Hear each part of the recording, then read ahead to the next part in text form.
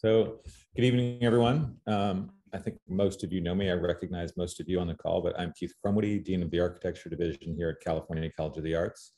Thanks for joining us tonight for this lecture by Georgina Huljich of Patterns.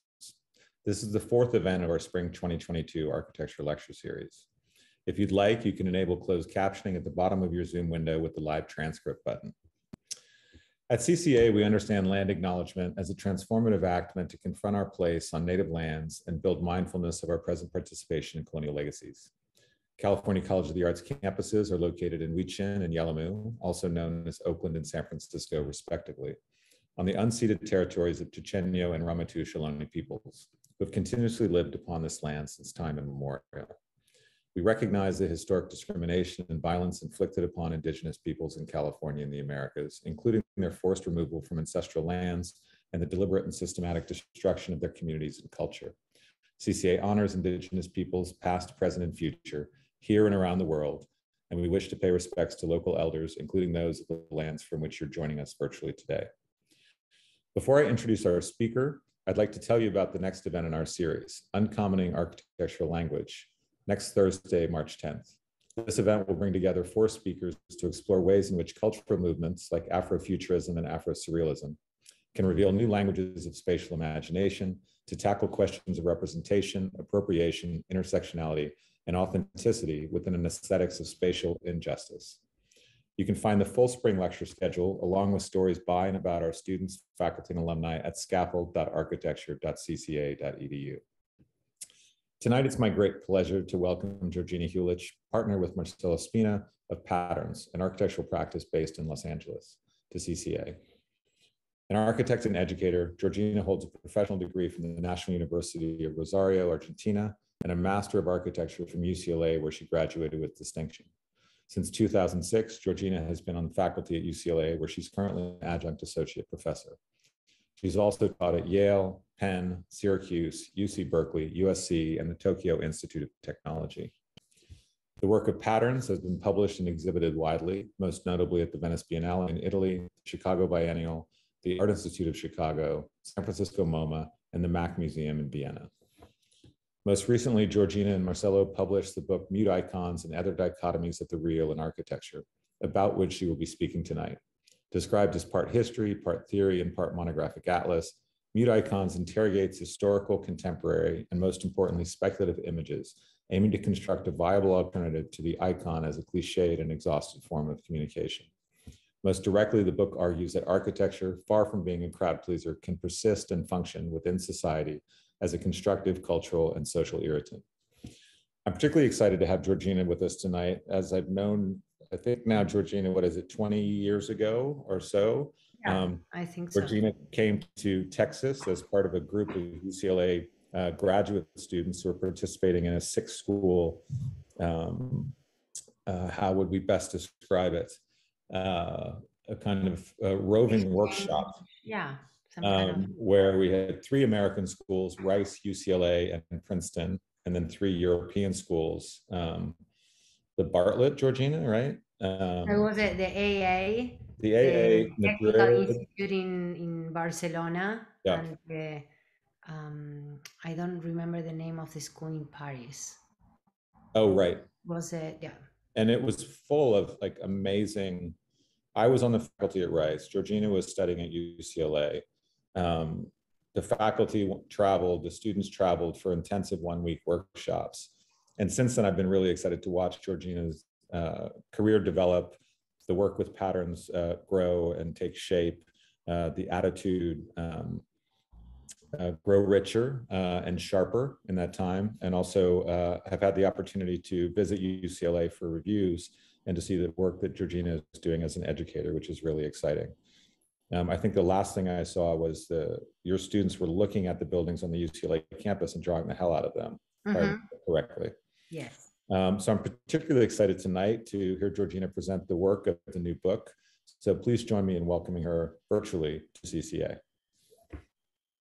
Well, thank you, Keith. That was a very generous introduction. And yeah, thank you everybody for having me here. I'm super excited. And so, yeah, I guess next time I'm looking forward to being there or to receiving everybody here.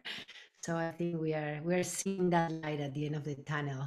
I'm optimistic about it. So, okay. So shall I share the screen, Sarah? How Yeah. do you want me to do it? Yeah, go Okay. ahead and share screen. Okay. So,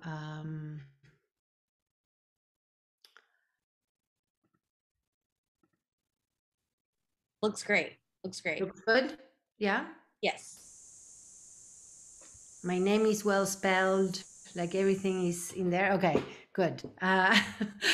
So, okay, well, again, thank you everybody for having me. It's a real pleasure to be presenting, to be presenting the book. Of course, I mean, this is, when I talk about we, it's not just me, it's also my partner Marcelo Espina, as Keith mentioned, but also all the people that has been working with us for a long time. This is, I mean, as you may all know, a book is, a book takes time. It is, this started, I think, 7 years ago or 6 years ago, that there was a deadline for the Graham Foundation for applying for grants. Like in our case, we were interested in a book, but we didn't know exactly what that book was going to be. And so this is a project for like from a weekend. This is, I know, we just put together this in a weekend and we applied to the Graham Foundation, and then we got the fellowship or the grant, and then all of a sudden we were exposed to the challenge of having to, I mean, in a way, achieve everything that we had proposed in the submittal. So that was a pretty challenging moment. And but yeah, this was literally 6 years ago, and it's taken all this time until the book was finally published. This is our second book. The first one called Patterns Embedded. It's more of a monograph. This one, and you will see later, and as Keith mention it. I mean, it's neither theory. It's not. I mean, it's not a monograph. It's, I don't know, somewhere. It's maybe a bit of everything, or maybe a bit of, I know, like nothing at the end. But I know we're pretty excited about this. It took a lot of effort, and I think it's, I don't know, hopefully it's something that you will enjoy. So basically, I'm basing the entire lecture on the book. So hopefully then, I guess this will also promote some curiosity to then, be able maybe to understand better, like how to contextualize like the entire body of work that we have as an office, as a practice, as a means to, like, in a way, uh, justify or in a way support like everything that we are proposing in the book, that ultimately it is a way to read our own work but within a context that is actually much larger than what we do, and the, maybe, I know, the projects and just the architecture that is, I know, in a way, like much more accessible to us. So the lecture title refers exactly to the name of the book, which is Mute Icons and Other Dichotomies of the Real in Architecture. And so let me pass the, oops. So, as I was saying, this is a book that, it's part history, it's part theory, it's also, it's part atlas.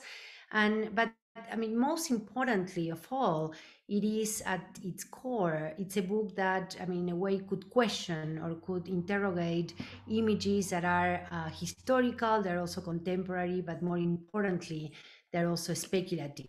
So we concentrated on the dichotomic state of architectural practice, but not just practice, but also discourse, but also contemporary culture at large. We analyzed images that existed, but also images that we proposed, and the idea was to develop a language and a sensibility for discovering both simultaneous but also contradictory and even why not unexpected readings of different images in architecture. So today, as I mentioned before, I will walk you through some of the most important aspects of the book, with the understanding that pretty much our recent body of work became the basis for the production of the book. So we're not historians or theorists. We are practitioners that have the absolute need, in a way, to contextualize the work in a framework that is much larger than the work itself. So the book is basically structured into 5 different sections, which are concept and history, discipline, projects, and culture. And the first section argues that and this is maybe it's a not necessarily a preconceived notion of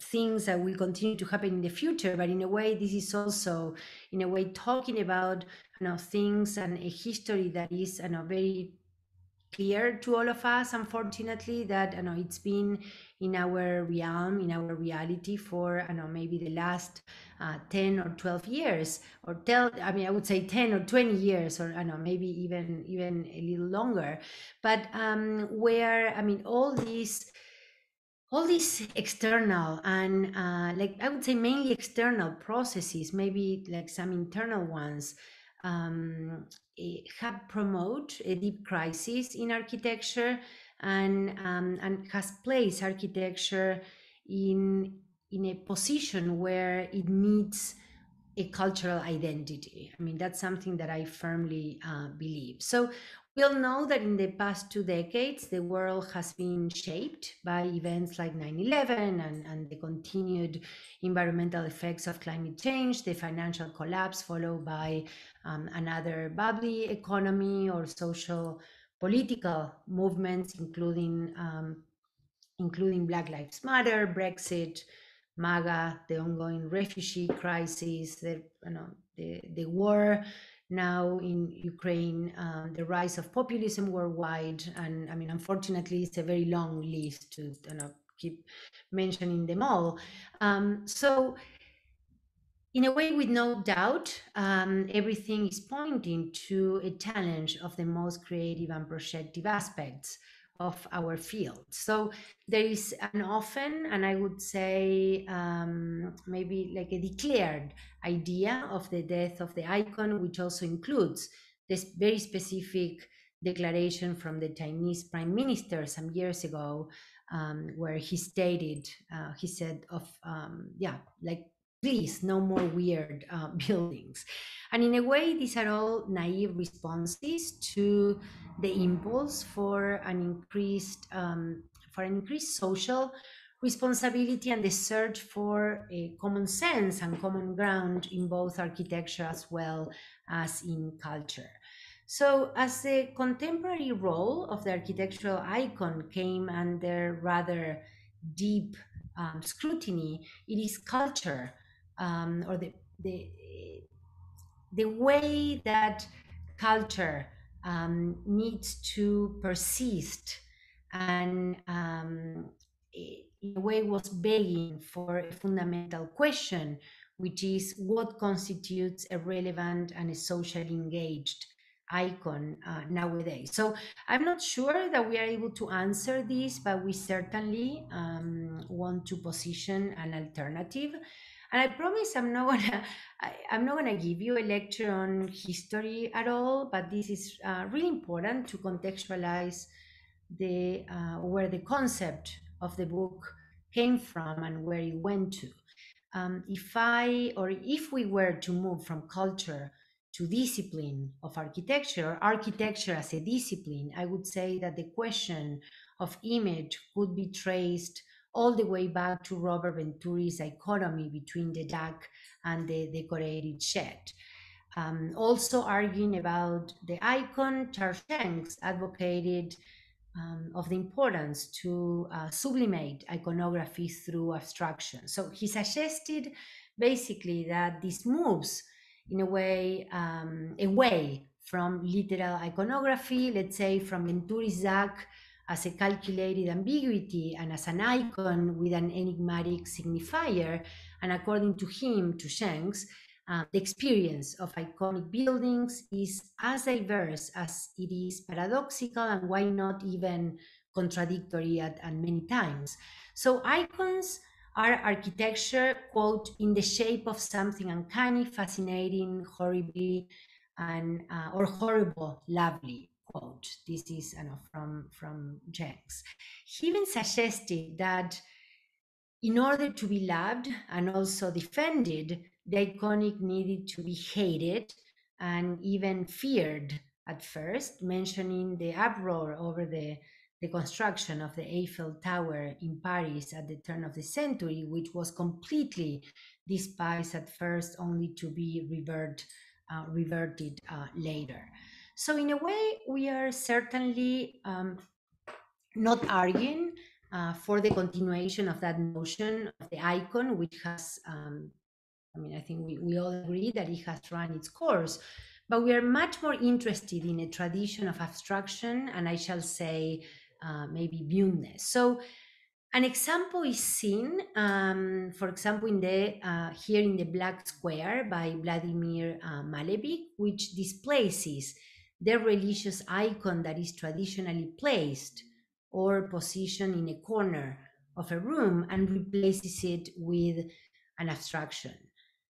But we're also interested in the real, in an architecture that is also able to produce a very constructive tension between legibility and reticence and abstraction and realism and character and context. Maybe within or along similar lines, Raymond Baham insisted that brutalist buildings should produce almost an affecting image that is defined as something which is visually valuable and that affects emotions with pleasure, displeasure, or maybe pointedly an almost admixture of the two. So, but in a way, limiting legibility and visual pleasure, the mute icon demands a much closer examination, and it is its resistance which conveys resilience, and its introversion stimulates communication. So balance between object and building, the mute icon is defined by a dialectic legibility, say, for example, strange silhouettes or strange or strong postures or constructive brutality, and apparent autonomy from the surrounding ground and context.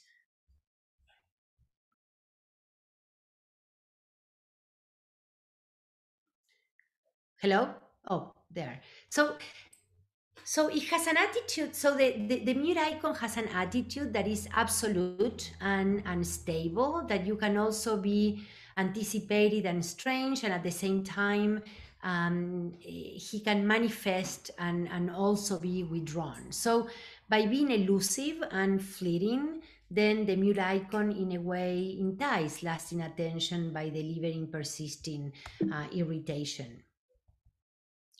So it's actually Timothy Hyde who discusses a notion of irritation and argues that, quote, the passive manner of irritation or any ugly feeling can only be overcome by a complete transformation of the situation from which that feeling emerges.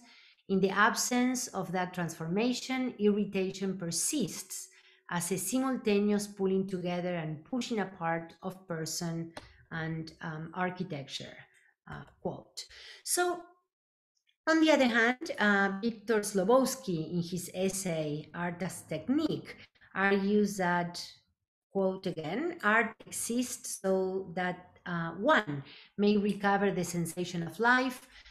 It exists to make one feel things, to make the stones be stony, quote. So in other words, to make the stone stony is to actually carve away the inscription that is already imprinted on it, and it is to turn signs in a way back into things and form into abstraction and building into objects. So throughout the book and in our own work, I mean our work in patterns, we claim that in order to make the stone be stony again, architecture must appear both strange and wonderful. So here we are with our strange and hopefully wonderful book. I think more wonderful. I mean, I think very strange, very wonderful as well. So the second section of the book is history, and which, by the way, I have to say, it wouldn't have been possible without our collaboration with Constance Bale. She's an assistant professor at WashU. So yeah, I mean, she was absolutely instrumental in the writing and the compilation of the whole history section. So this section intends to construct a lineage of mute iconicity in architecture by focusing on building some projects that over a very long and a very vast period of time have transcended their type. They have transcended their form, their aesthetics, and in a way have become foster children of architectural irritation, autonomy, and even estrangement. So all the antecedents in the book are organized chronologically, and they're described by means of orthographic representations, and they're rendered familiar, but also at the same time, they're rendered strange, and they are in a way, they appeal almost to a new life while communicating clearly the paradoxical nature that they have as mute icons. So just to review maybe a quick or a few quick examples of some of these historical precedents and what is, I mean, in a way, the dynamics of the book in the approach of each of them.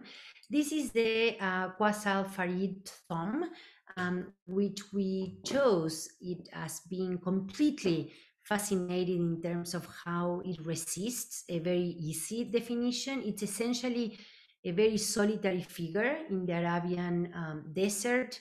It has a form, or it has a form, because it's impossible to define it as with a particular nomination. So it has a form that falls between ground and building, and it has a status that falls somewhere between found and authored.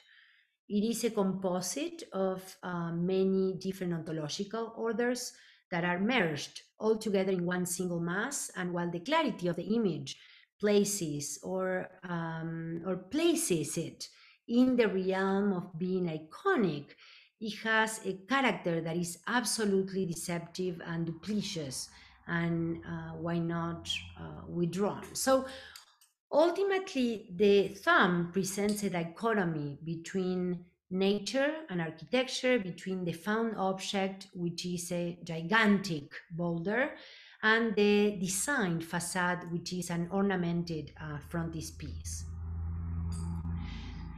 In a different antecedent, Boulet's choice of the sphere, in this case, is a deeply political one and suggests the potential of mute icons to subvert existing hierarchies. So I'm going to move rather quickly through some of these, but basically, these are all precedents or antecedents that ultimately don't require to attract or to engage, but instead they almost need to deter and defend and be irritant. So that's what you are going to see as being actually a common factor in pretty much all of the antecedents that I'm showing today, but also the ones that you are going to find in the book. So, for example, in Hugh Ferry's case, I mean, this is an unquestionably iconic image in the history of architecture. So it's just, I mean, the way that the step back building, like how it's rendered, that presents or showcases its monumentality, and just the image itself portrays it as an icon, but it's also not expressive. It is a very austere mass, and is basically controlled by legal parameters. So I think this idea of the lack of expression is incredibly important in the reading or legibility of the mute icon, not just in these historical precedents, but I would say within our work as well. So the Carola bunker, as another example, is I mean, it's actually designed to go completely unnoticed and intended to communicate nothing, and it's completely devoid from or of social functionality.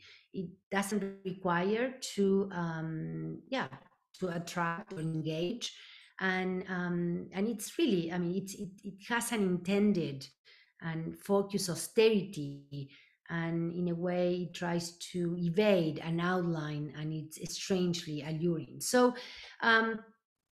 it's almost at the simple constructive fact that these bunkers or bunkers, I mean, I'm always people always tease me for how I pronounce that, but I mean, that's all I can do. But I mean, it's like just the only or the pure fact that these bunkers do not have foundations, that emphasizes their autonomy, and it literally separates the building from the terra firma and detaches the bunker from much of architectural or architecture's historical relationship to the ground, in which foundations constitute the basis of construction. So this idea of autonomy is also so important in the definition of iconicity, because in a way it doesn't really need a context to be able to exist or present itself. Another precedent that we analyzed was the Met Breuer on Madison Avenue, and maybe let's stop here for a moment. I mean, this is I'm trying to, with this particular precedent, I'll try to be a little bit more didactic, especially for students, and the way that you guys, I mean, you as students in general, go through design processes, and mainly through analysis of precedents, and how those, I mean, that analysis then can be productively translated into your new ideas, and how you might move on with your own project. So I guess by now it is understood that the primary framework that we use to choose and to group all these precedents is the rubric of mute iconicity, and therefore most, if not all, of these antecedents share many qualities. So the diagrams and drawings and precedents that I'm going to be moving through in the next few slides, I'm going to focus mainly on particularly the images and the diagrams, and and the drawings, and somewhat disregarding their history and their specificity of their descriptions as mute icons, as a way to maybe make more clear what was the rationale between looking at these precedents, like producing a very thorough analysis through the rubric of mute iconicity, and then producing a set of images and diagrams that are the fundamental or the most important aspect of the book. So, but by the way, all the building photographs that, or the few that I'm gonna be showing also in the next few slides, they're not part of the book at all. I'm just using them as a reference in case you don't know the building in depth, and particularly because, and this is maybe just a small a small note on a side and part of the backstage narrative of this project. Originally, when we thought about the idea of the book, it was our intention just to gather image from all these precedents and use photography and use just the material that was available to us as the basis for the production of our own material or our own analysis and narrative.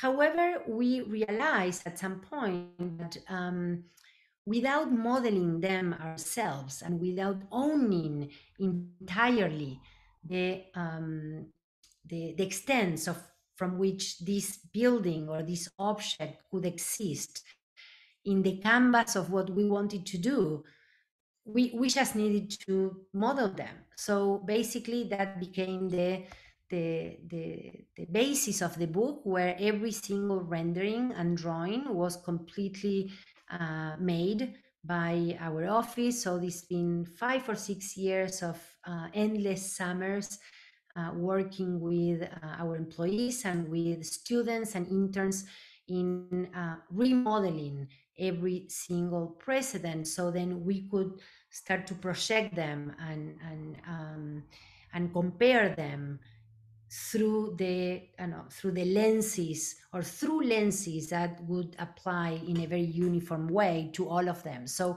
we weren't interested in this case. We weren't interested in complying maybe with the lenses of the architect that designed the building or the photographer that photographed the building, but we really wanted to develop a criteria for us from which we could evaluate these buildings through the, again, the rubric of the mute icon. So now, getting back to the Breuer building, this is a building that stands apart from its context. Therefore, all images and diagrams focus on the building mainly as an object. Yet, some of them include the party wall with Breuer design actually as being as tall as the building to incorporate it into the mass. So the building massing can be read as both a pile and a monolith. And this creates, in a way, a material duplicity. It's a building that looks rough from afar, but it's very refined when you look at it up close. And the ambition to express this through abstract diagrams and rendered images, all orthographic projections, because this was also a very important decision that we made in the very beginning of the production of the book, which was that there wasn't going to be any perspectives. Everything needed to belong to the realm of orthographic projection, of course, isometrics and oblique drawings and axonometrics, but the perspective was completely eliminated from this because we didn't want to bring the subjectivity that is in a way produced by how we look at things through perspective. So this was already placing each of the antecedents into the realm of a fictional reality or a real fiction, however you want to call it. So this is how we were able to engage in very dissimilar levels of abstraction and realism. As I said, we were free from the subjective limitations of perspective, and we incorporated instead material precision and the aesthetic sensibility of the real. So furthermore, in this case, it allows for the reading of the monolith and the pile and the primitive and the hyper articulated. Something that, I mean, if we were to project this or to present this in a perspectival projection, we would never be able to see these two very different moments and almost contradictory and opposed moments at once. And another example is the Church of St. George, which is both unified with but also autonomous from the ground. It has a very strong relationship with the ground, but it comes from the fact that it is carved out directly out of the rock in which it sits and has absolutely no discrete tectonic parts.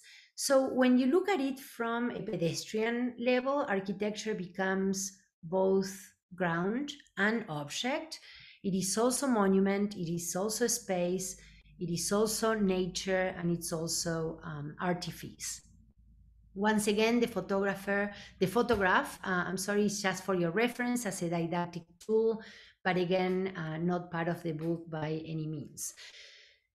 However, it's really important, and something that, for example, we could not capture in the way that we were presenting this material in the book, is in this case the scene of the pilgrims that are populating the ground at the void's edge and in the excavated areas below, which are extremely profound. So I guess, I mean, this is something that can be just captured like through the actual reality of the site and the project through photography.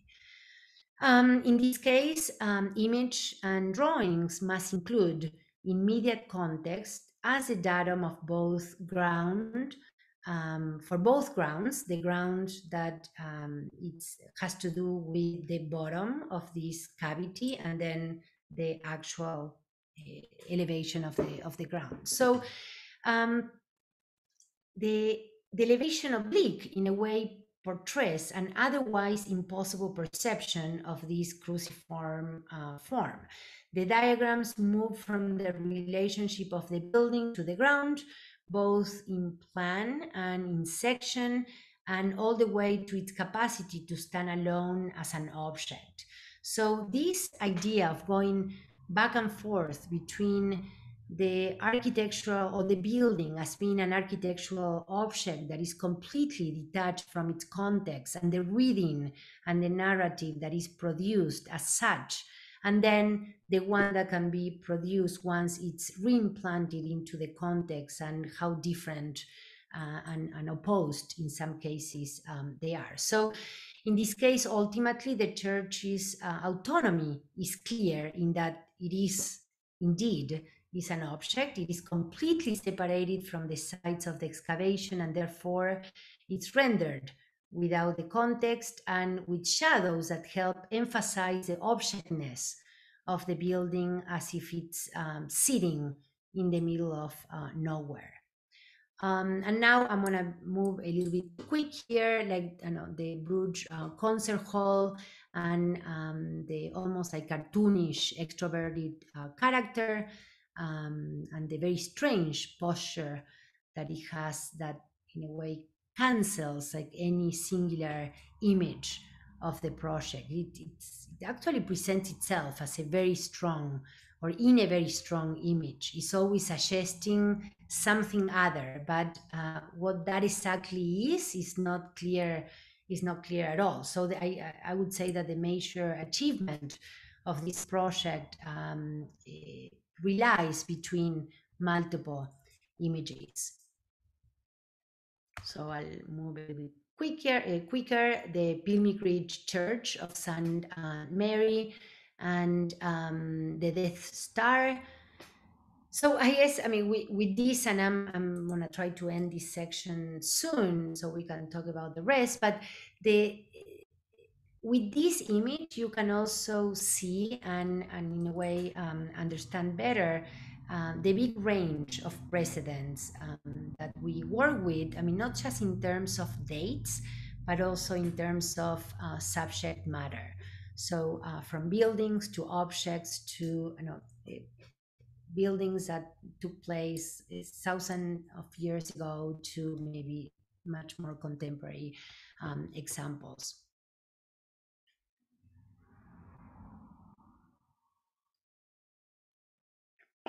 So the next section, discipline, operates almost as a conceptual bridge in the book from the historical antecedents and into our work. It's based on opposing one precedent to one of our projects, and we literally try to exploit the visual dialectics of diptychs to suggest and construct relations and exchanges. So through these, we could classify and identify notes and concepts that move above and beyond history, and it projects, in a way, possibilities for contemporary architecture to take rather seriously. So these are 16 of them, which are organized according to categories, laying out a series of architectural ideas and qualities and features and attributes that are present in both contemporary projects and historical precedents. And for the most part, each of these notes imply an opposition or a dichotomy,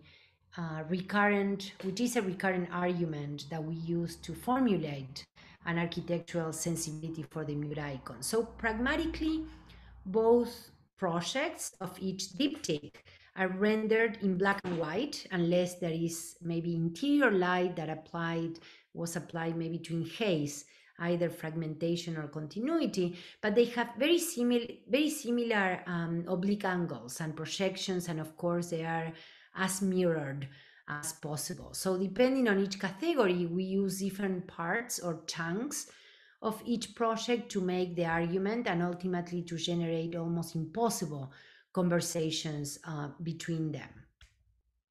So again, I will move rather quickly here, but always, the antecedent or the precedent is on the left, and then our project from our office on the right.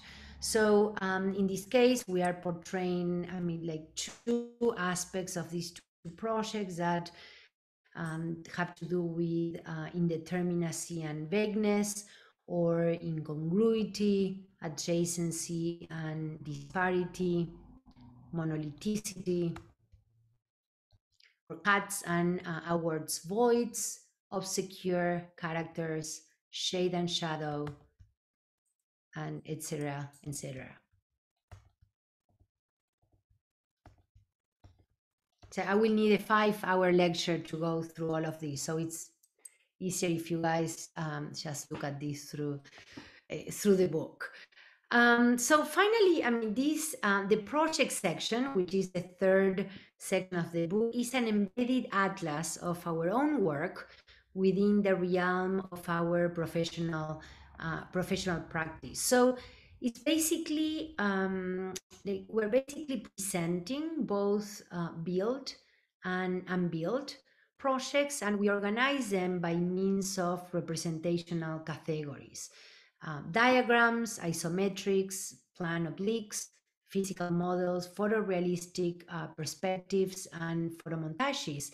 And they're all featured individually as part of also diptychs, which has been also a recurrent aspect of, or format for the book, but also like through curated constellations. And they're all somewhat attached to all the categories of the book as appendices to ultimately investigate the problematic relationship between abstract representation and the real. So these are all projects from our office. They, in this case, they are not necessarily, they are not grouped by tectonic relationships or relationships that are more related to what constitutes maybe the similar aspects through the rubric of mute icons for two particular projects, but mainly by like the image that is being produced through the actual drawing or physical model or rendering or particular projections that each of them in a way present, and always presenting renderings and analytical diagrams that explain mainly in this case like the formal development of each of these projects. So the first appendix, so what you've seen right now, it was just, the whole ecology of these objects, but then that they operate mainly in comparison. But now there, as I said, there are a few appendices which then showcase more particularly what these, what these similarities or maybe dichotomies are. So the first one, the first appendix is hyperobliques.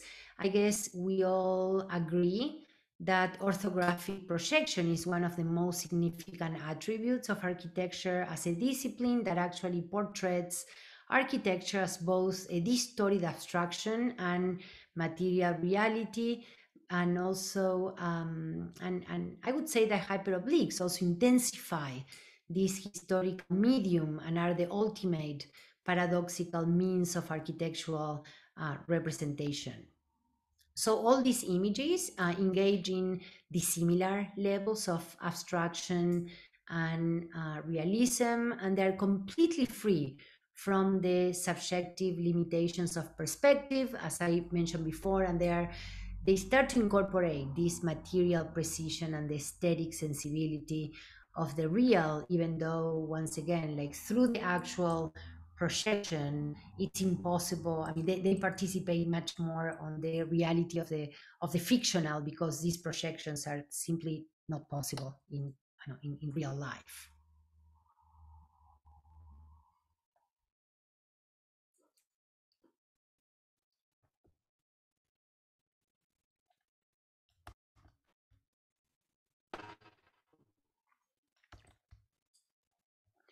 The second appendix is about models, physical models, that we take them as material reductions of the real, and as such, they're also liberating and powerful. So this is, in a way, the inherent paradox of the architectural object, that it cannot be reduced only to its material constituency, nor it can be completely detached from it either. So all these photos are combinations of physical and digital objects where there is a transferring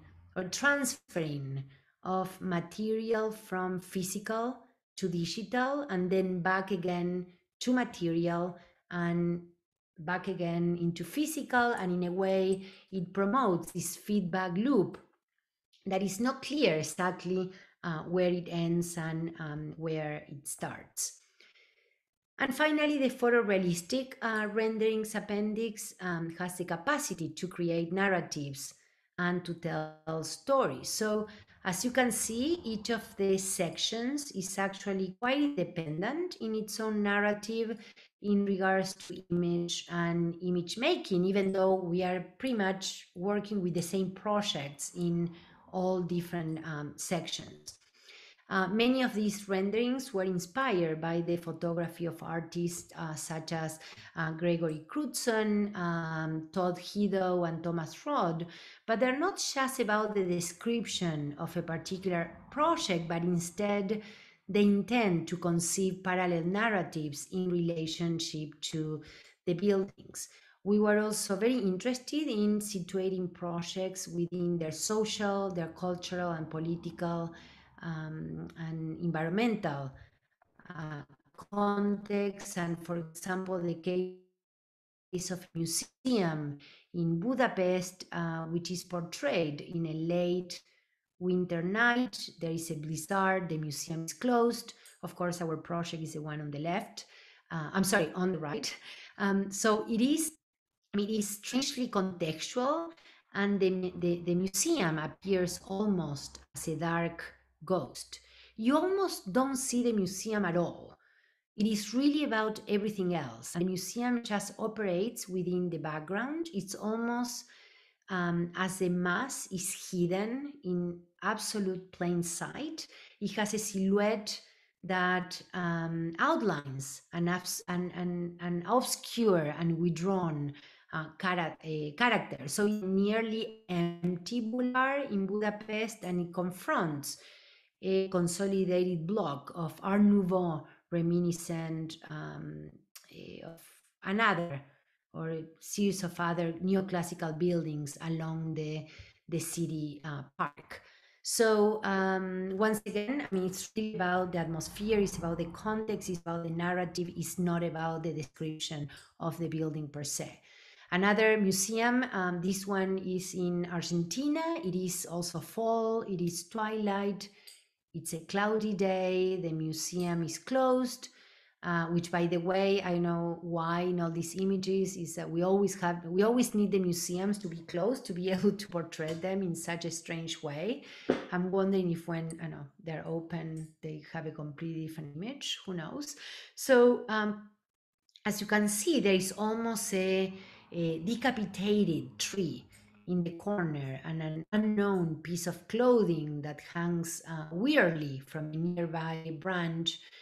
And the bright and exaggerated emergency exit lights of the museum are on, and they cast pretty strange effects against the white marble facade of the empty building. So this is really imagining architecture after hours. It's a lonely context, already strange, that is altering the quietness of these magic moments almost forever.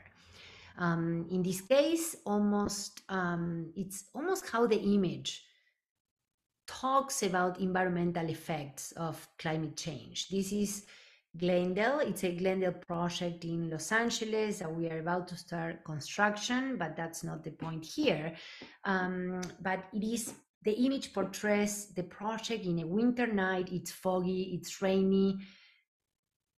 Yeah, there's a very low visibility, and it's a torrential rain, which is, as you know, it's not very real in Los Angeles, but it's almost like LA looks like a scene coming from David Fincher's film Seven, where, for example, the rain never leads up.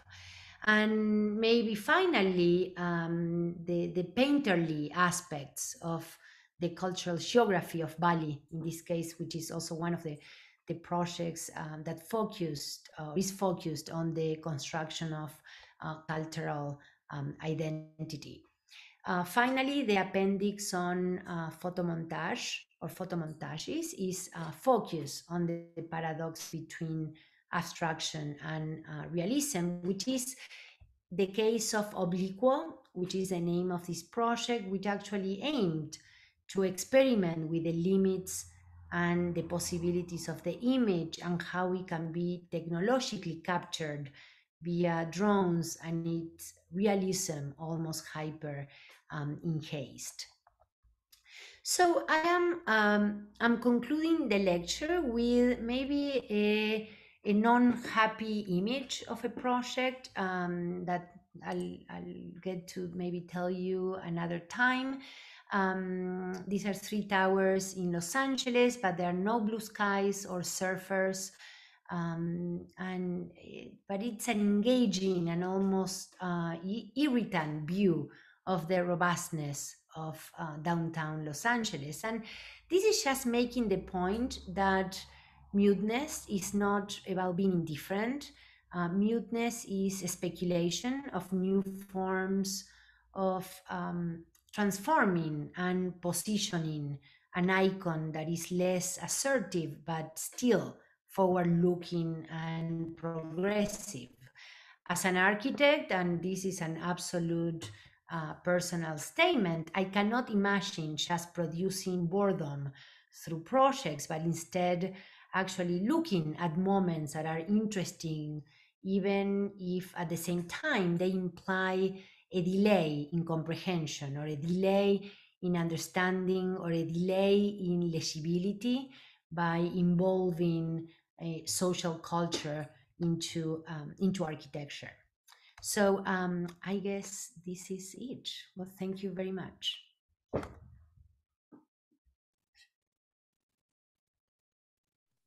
Thank you, Georgina. Maybe you could stop sharing and then we can see everyone and entertain some questions. That was really wonderful. It was great. I always love getting a tour through a book by the author, and I really appreciate The Weekend becoming 7 years. I know how that goes. a short thought experiment turning into, many hours of shared work. Yeah.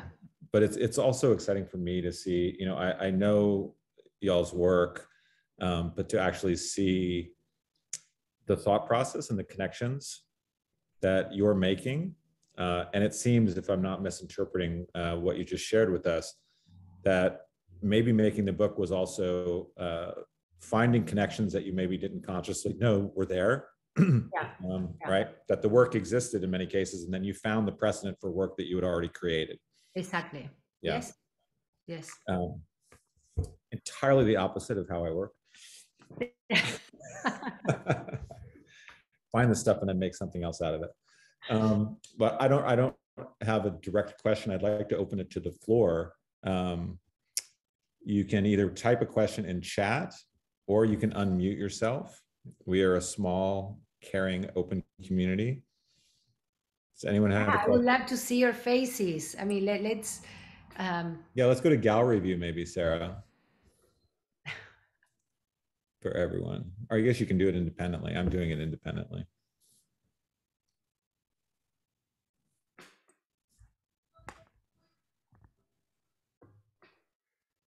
Well, so I will, someone's just appeared, turned off on their camera. Well, maybe a question. So to that point, Georgina, of identifying unknown precedents to your work, could you maybe speak to that process as you were working on the book? Did you have your projects at hand, and then were sort of, oh, I remember this thing, or somebody would suggest, let's say the Ethiopian church, or, Breuer seems like one you probably knew, right? Was an influence. What are ones that were not conscious influence at the time of the work that were then discovered in the process of making the book?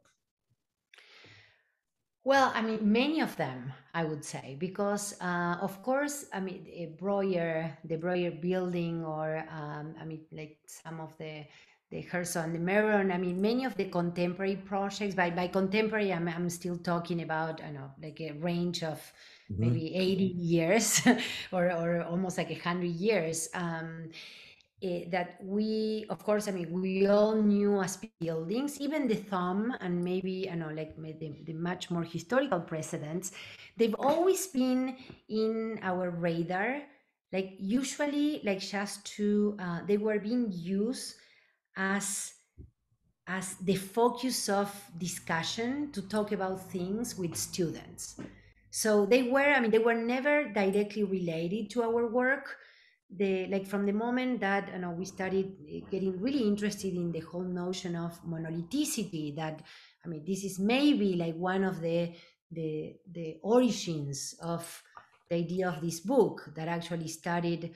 I mean, it was in a way reviving the book that El Khoury and Machado wrote, or like put together for the exhibition Monolithicity in Architecture. I mean, I think the book is maybe now like 30 years old or so, which we discovered, and we could not believe like how that book wasn't as significant as we thought that it had to be. And actually we absorb it like in our, I don't know, it was just part of everything that we were doing, because we were just absolutely fascinated with their narrative, and how that made us understand and perceive architecture in a completely different way.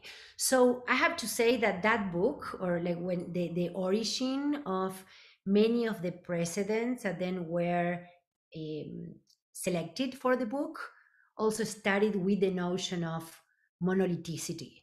So I think that's a pretty common, I mean, I would say it's almost like a recurrent aspect that is present in all of the precedents, which I mean, we could argue at some point that, I mean, maybe the notion of mute iconicity doesn't have to be directly related to monolithicity. Right? I mean, it's a, that they're not necessarily hand to hand, even though they're very close together. But so I mean, it was mainly that. I mean, these precedents were they were in our radar. Of course, when then you start to look for some precedents, I mean, there are others that come, I mean, in your way. But from the moment that we decided to own them, to remodel them, that also became a parameter for the type of precedents that we wanted, because in a way we were even more interested in precedents that didn't have any, that they weren't published enough, and that there weren't enough images, and that we had to make up like a whole narrative just with maybe a plan and a section. So that was also part of that selection process. Well, and somebody had to tell us, hey, stop looking for them, because otherwise, I know there were so many more that we wanted to include. Well, that's both the sort of the joy and the pain of the work, right? In that you want to keep going, but you can't keep going, or you shouldn't keep going. I think it's also interesting that you did draw each of them, which in a way is kind of inventing them again, in the choices you make in modeling them and how you represent them. So that I think is quite fascinating. Yes. I hadn't thought about, like, does mute iconicity require being monolithic? Does it require being blank? Because many of them are also blank. There was a moment in your lecture where you referred to the objects you make, which caught my ear. You didn't say buildings, right? You didn't say forms. You said objects. And there certainly is, in the way that you modeled the precedents or antecedents, as you were calling them also, somehow remove them from the realm of buildings to a certain degree, which I think is fascinating. More like pure form to a degree. Yeah. I saw a lot of cameras come on, so maybe that suggests that there are questions with these faces we see. Does anyone have a question? No. I can go on with questions all night. It's just, hi, how you doing, guys? It's not necessarily like a fully formed question per se, but I was listening to a podcast last night about how like universities and academia in general are supposed to like provoke and sometimes even offend people. And I was wondering, like, because you were more specifically talking about the digital representation and how like it's fallen into this like it's kind of like a cliche now. And I feel like sometimes it's meant to like please like our target audience, instead of like, oh man, maybe cause a reaction to I'm not phrasing this correctly, it's a half formed thought, but perhaps provoke the imagination of the target audience instead of just giving them what they expect. I don't know if that makes sense at all. I'm sorry. No, that's it. I mean, is it a question, or I mean, I find it as a really interesting comment. Yeah, just a comment you made, which I mean, I guess, I mean, maybe just not to answer the non-question, but to maybe follow up with another comment. There is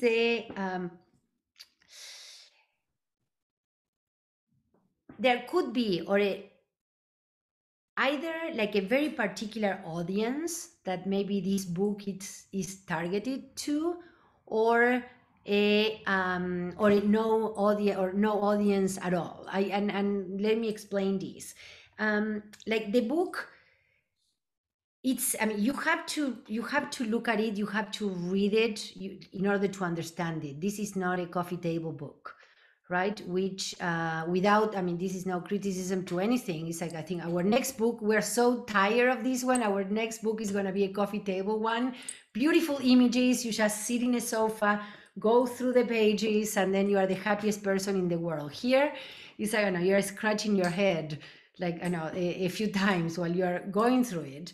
And so, but in a way, I mean, it was, I think it reflects the actual kind of questions and challenges that we faced when we started to put it together, which is how can you achieve, how can you have conversations or impossible conversations between things that you will never be able to relate any other way. So that's why, I mean, it takes some time to also get into it.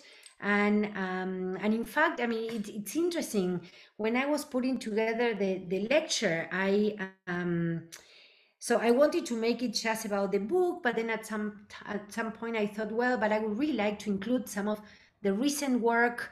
And then I was having a hard time how to start to talk about, I mean, how I cannot go back because, of course, the book presents the work that we did until maybe 2 years ago or a year and a half ago, because there is a moment where you just cannot include new stuff. So I was really, I know, I'm really keen on showing what we've been doing in the last few years, but then I was having a really hard time, like just even aesthetically, how to put together the like I know, like how to talk about the material that I was showing you in the book. And for example, an animation that we had to present 2 days ago for the city of West Hollywood for a competition. And then, which is, I mean, we love it, but it cannot be more like opposite than the book. So then I decided, okay, let's just keep it in the book. That's a challenge. I mean, I'll be happy to show you the animation now, and then just like kind of be like hear what you all have to say. But I think that's it. I know that's part that kind of conundrum is also part of the like to us. It's like I know what is really valuable in the work that we do. That is I know our own inquiries, our own issues within the discipline are the ones that we take and we use in order to advance our work. And hopefully it's well, they are to be well understood by other audiences.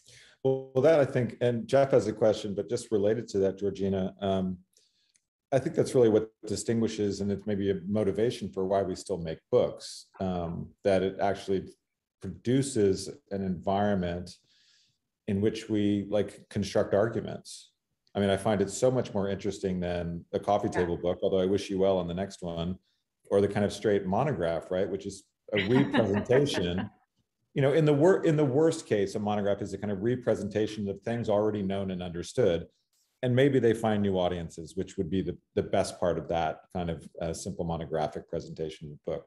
But I think what you did with this is you actually built the kind of theory of practice for yourself. It doesn't seem to me that it's an all-inclusive theory of your practice, right? But it mined and gave you the kind of lens through which you could do a little self-analysis. Yeah. Right?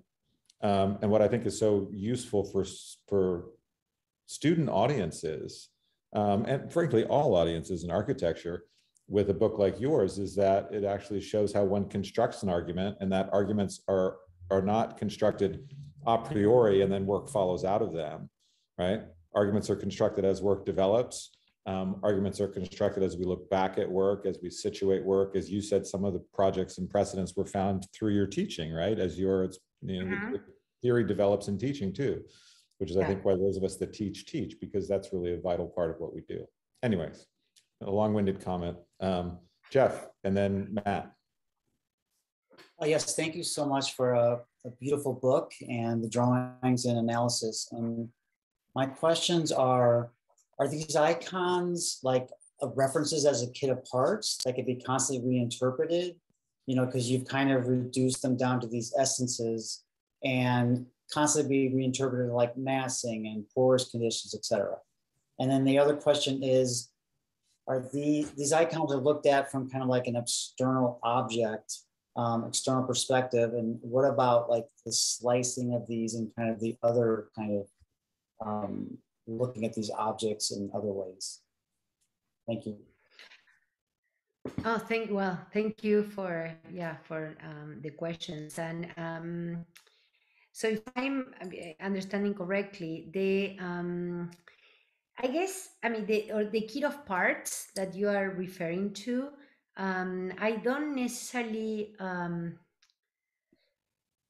I don't necessarily see it as, I mean, as something that, I know, that that depends or have any kind of dependency one from the other. So I see them as being completely independent, and therefore, like it's almost that, I know, the narrative that we make about them is also pre-subjective to what we think about them, but then, I know, maybe that narrative for somebody else may entirely dissolve, and then that element is not part of that kit kit anymore, right? So so that's, I mean, is that, maybe I misunderstood the question about the kit of parts. Well, for instance, like the church in oh gosh, the one that's underground, Ethiopia. Yeah, the Ethiopian, yeah. You know, that kind of precedent is this submerged condition that's carved out of stone. You know, that kind of condition could be combined with another kind of condition as kind of like this kit apart of looking at these different kind of different attributes as example. But obviously they're all kind of unique. So, yeah. Sorry, no, go ahead. I mean, they're all very unique icons, but there are attributes that could be looked at as kind of like a kit apart. So like, I think the Ethiopian church of it being completely submerged on the ground, which is one kind of amazing experience. And then if you had the invert condition of that, you know, a project that's kind of like the invert of that, you can kind of see that as like a kit of parts analysis, you know. I mean, it could be an evolving exploration of these icons. Yeah, I mean, that's right. I think and maybe this could be tied back to what Keith, what we were discussing a minute ago about the, I mean, if these buildings need to also be somewhat monolithic in order to, I mean, like operate within this denomination of new icons. And I think, I know, the kit of parts might come at the moment of understanding that, I know, architecture is actually made out of parts. There is no way that, I know, architecture can be produced as a continuous solid. And maybe that's one of the interesting aspects of like work or choosing, in this case, the Ethiopian church, because it's really made out of just one part, right? And so, and then the second question, can you remind me the second question, please? You're muted. Yes, Jeff, yes. there. It kind of looked as objects, but yeah, the kind of sectional, versus the sectional conditions of the same church, you know, like you're just looking from the outside looking in. I'm just wondering if that would be another. Yeah. No, that's a great comment. I mean, the diagrams present sections, but they're very abstract. So in a way, they're just like always like trying to delineate an outline rather than expose an interior. And that's something, I mean, that I think you got into a kind of a very interesting point, which is why there are no interiors here. Like everything has been completely limited to the description of architecture from the outside, from a mass condition, but a mass condition of the outside, because we could argue that there could be one of the inside as well. And that's, I know, we are scratching our heads with that, meaning that, I mean, that could have been a decision like to involve that. In the moment that we started to think about this, it was, I mean, it was much more about the building as an object in relationship to the context. So it's almost like, I don't know if we were maybe scared to get into a new variable in the equation, to start to involve interiors in there, but that's why there are not many sectional renderings in the book, and the sections are just very small, very diagrammatic, very abstract, just to emphasize the outer mass. So yeah, you were right on with Matt, what's your question? Hi, Georgina. Hi, Matt. Nice to see you. Such Hope a you're long well. time. How are you? I'm doing So well. good to see you. Good to see you. Thank you for a great lecture. And I had a couple of observations and just thinking about how the work has developed since you began your practice. And something that was really interesting about the lecture was when you were talking about this idea of autonomy of building onto a context. It was still sort of cited on a podium potentially, but it had a degree of independence from the ground. And I think there's always some element of that in any project where you're dealing with a building on a site. And I just wanted to sort of think about that, connecting it to some of your earlier work and even your more current work, where you've always been thinking about systems and their connection or expression in the skin of a building, and potentially even extending into the landscape. And that also sort of led into the last section of the lecture when you were talking about context and the narrative and the expression of the building. So how do you frame it as a rendering so that the building feels muted and sort of acts as an extension of the context? Mm-hmm. And I think in some of the projects, there was an expression of, let's say, the systems or the patterning that extended from the building into the ground plane. And that was an element of your process, I think, that was, it's evident in a lot of your work, but maybe more so in the first book, potentially in Patterns Embedded in some of your earlier projects. And I'm curious to hear how you've thought about context and sort of continuity moving forward.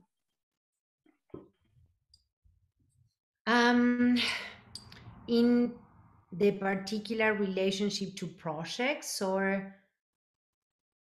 Yeah, I guess just how the building is situated and how, and maybe it ties into this the question about interiority too, but the extension of the experience from the outside of the project to the site, to the building, to the interior.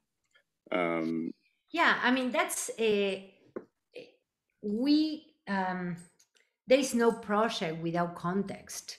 I mean, that's like context is also one of the the entry points to the project at all times. The fact that we are disassociating some of these precedents from the context, I mean, it's just to make it more like to add legibility to an argument that we are making. But I guess I know one interesting exercise, and I'm still talking about the book, would be to say, well, what happens when I put back my buildings into their context and I render them the same way that I render them without the context in the book? Would I be able to still relate it to that antecedent or that precedent, right? And I think we can. I mean, I think that relationship still exists, but I think by removing or eliminating that idea of context, I think it makes it more clear to emphasize the argument. But then context and I guess, I mean, this is maybe the part that I maybe regret for not showing, like particularly the work that we've been working on or the projects we've been working on in the last few years. We've been we are working in many different places. Not that everything is getting built, unfortunately, but then we can claim that we have projects all over the world, but still it's going to take some time until they get built. But then like context has become, and I'm talking about not just a geographical context, but culture, traditions, vernacular. So this is not just about the the Sunset Strip as the context of the animation that I was gonna show you. But this is also about, I mean, taking it all the way to I don't know, building or like doing a project in Bali or Indonesia or in places where, I mean, like context is everything. And so the fact that we have developed a pre-global practice, or that, I don't know, we are somewhat embedded in that right now, has also made us look at context in a completely different way, where it's not just about the understanding of the adjacent matter that, I don't know, like that is or adjacent to the site that you are working on, but also, I mean, how that moves all the way through manufacturing systems and building systems and codes and regulations and styles. So so that's we're still pretty much embedded within that. Yeah. We have time for one more question. Gerard? You should unmute. All right, thanks. I guess maybe it's a basic question of when you're making the book, do you have a definition of icon and a definition of muted that you layer on top of that? They seem like big concepts, and I wonder if they could be distilled. Yeah, that's it. I mean, it's a simple question with a very complex, I mean, it's not a simple question, it's a very complex one. So yeah, and I guess, I mean, maybe a little bit of the introduction that I made about the book, at least, I mean, helps to portray a bit, like, I know, where this is coming from. And in the sense, I mean, it has a lot to do with, I know, with, it's a generation, I mean, it's like we are at the moment in history where, I mean, we believe, and I know, I think a lot of other people might agree as well. I mean, the like expression and abundance and I know the type of a posture that architecture used to have is maybe it's not appropriate anymore. And so it's like, I mean, I would wonder, like, what, I know, could another Walt Disney Hall be built right now? I mean, or, well, maybe that's not the best example, because this is also, we're talking about Gary, and then so maybe it's not about the iconicity of the building, but then we're also talking about an iconic figure. So that might, I know, that might not be the most appropriate one. But then, I mean, it's really a moment where I know, when we talk about the icon, it's like for example, we architects, or we people, we don't make architects. Culture makes icons. Society makes icons. I mean, we don't decide. I mean, I can build the Walt Disney Concert Hall, but then I'm not the one that is gonna say that is, hey, I did this. I mean, it's really, so it's the definition of, or the definition of iconicity comes from, I mean, a much larger context and framework. So yeah, okay.